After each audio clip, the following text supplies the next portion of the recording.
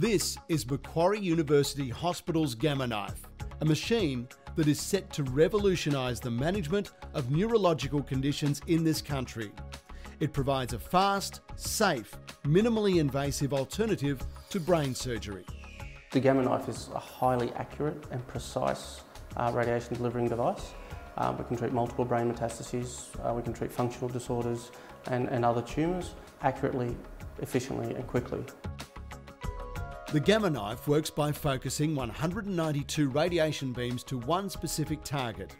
Each individual beam is low intensity and does not affect the healthy tissue it passes through. But when all individual beams converge, it creates an area of high intensity radiation, which effectively destroys malignant or benign tumour material. The accuracy or the focusing of the beams, it's focused down to 0.135 of a millimetre. So we're talking micron accuracy.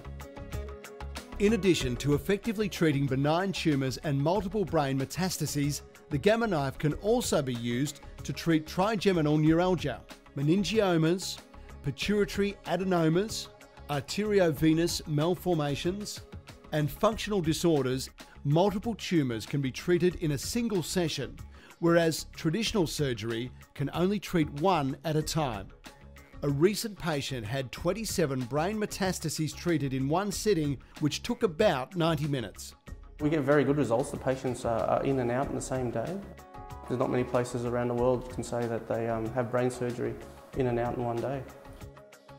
The availability of the Gamma Knife at Macquarie means that Australians who previously would have had to travel overseas can now have potentially life-saving treatment on home soil.